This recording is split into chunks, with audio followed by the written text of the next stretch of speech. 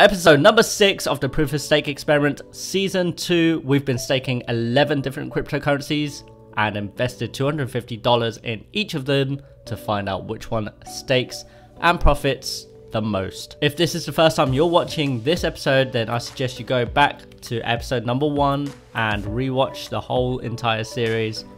And before we check our wallets, let's have a look at what's happening in the crypto markets. So markets today are getting wrecked. We're at a total market cap of 262 billion, which is down 6.6%, and a BTC dominance are still very high at 68.51%, and a total volume of 92.18 billion percent. So what does it look like in the past 24 hours? Well, Bitcoin actually went down below 10,000, and I can show you here it actually dipped to around 9695. That was the lowest dip, and now it's slowly rising back up. So if you picked up some Bitcoin around here, congratulations, you've already made a little bit of money already.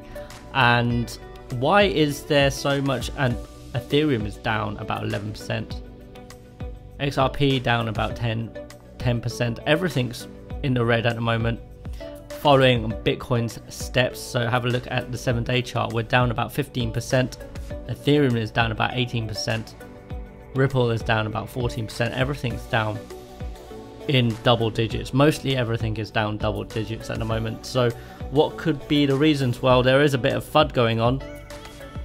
So new IRS warning letters target crypto investors who misreported trades. So the IRS is sending another round of warning letters to cryptocurrency users, this time to taxpayers it believes to have misreported income from exchange transactions. So people who made lots of dollar during those crypto bull runs, the IRS wants some of it back. So this could be a little bit of FUD. However, I'm not too sure if it's really this, or it could be also Coinbase, the banks that used to be linked with Coinbase in the UK.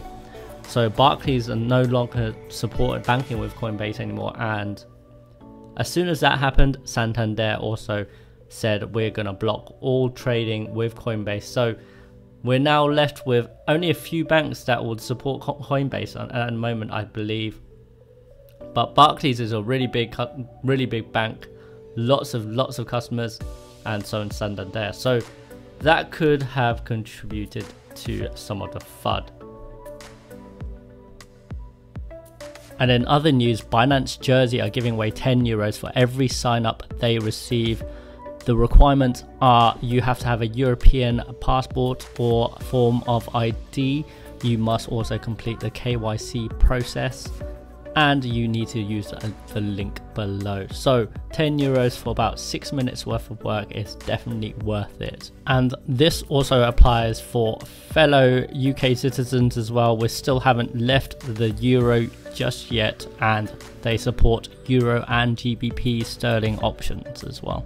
So we're going to start off with looking at Stratis, and we have no stakes for Stratis right here. Next up, we're going to have a look at Reddcoin, and since the 8th of August, we have just had one stake here, which is on the 13th, and it's for 125.93. So that's one stake for Reddcoin. Exclusive Coin has had a few stakes. So since the 8th of August, I believe this was the last stake at 8 AM. Well, it states 8 AM here, and we're just going to go through. There's probably going to be, looks like it's going to be about 7. I'll do some calculations later. So Exclusive Coin has been staking pretty consistently lately. Oops, let's have a look at the ARC wallet. And we have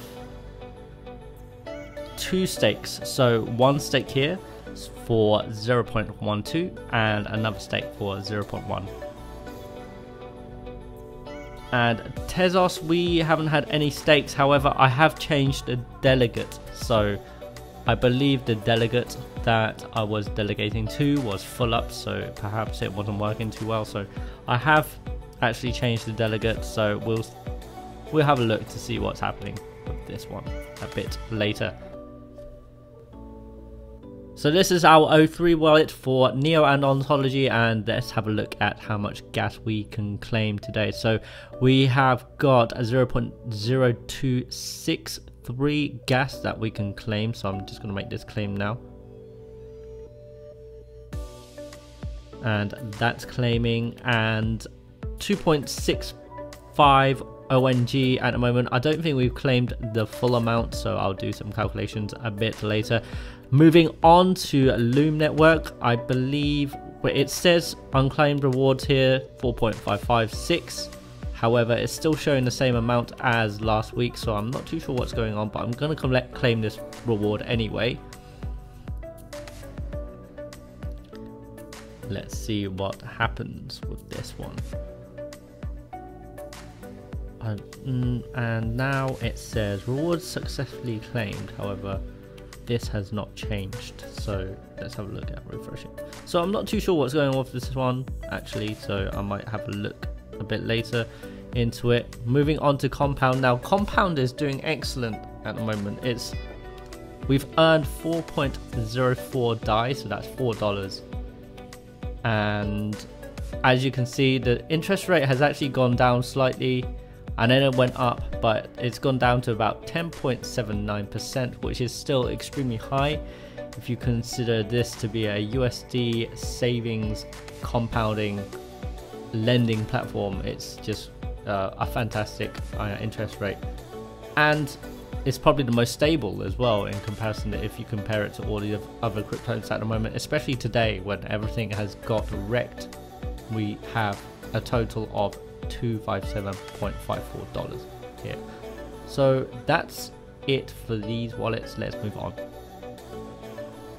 So let's have a look at our Trust wallet and have a look at our stakes in Vechain, and this is the amount of VTO that we've received, which is 575.66, which is not too bad. I believe that's about a 70 VTO increase perhaps. I'll do the proper calculations a bit later.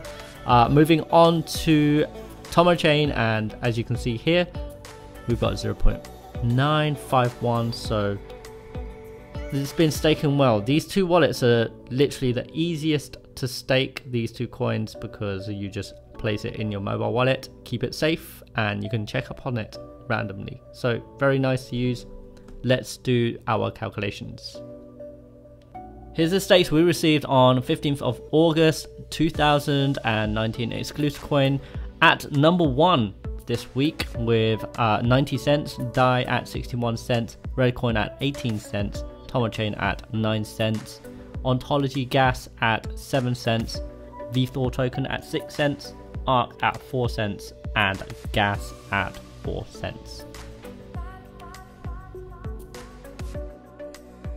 So here's the stake league, and we have a DAI still at number 1 with a profit of $4.09, an ROI of 1.64, and a daily staking average of around 9 cents. DAI is obviously doing well because with the crypto downturn that's happening at the moment, DAI is definitely the most stable coin, and plus it's pegged to the USD.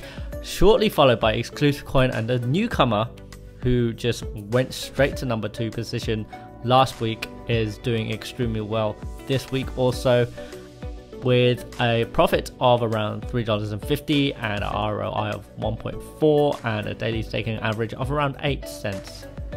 Followed by Reddcoin at a profit of around $1.23 and a daily staking average of around 3 cents per day. And other notables, Stratis at 36 cents. So this coin has taken a real beating. Not sure what's happened with this coin, to be honest, because I think we purchased it around 90 cents, but it's taken a real beating, this coin. But other than that, no other changes Episode 6 is now done. Thanks for watching, everyone. Give me a thumbs up and give me a subscribe if you want to keep up with the weekly updates of this experiment. And you can follow me on Twitter, Instagram, and go to the website alphacrypto.cc. And we have a new Facebook page at alphacrypto8 as well. Don't forget, there's always 10 euros up for grabs. If you're a EU or a UK passport holder, you can grab 10 euros absolutely free with a KYC with Binance Jersey. Thanks for watching. I'll see you next week. Bye bye.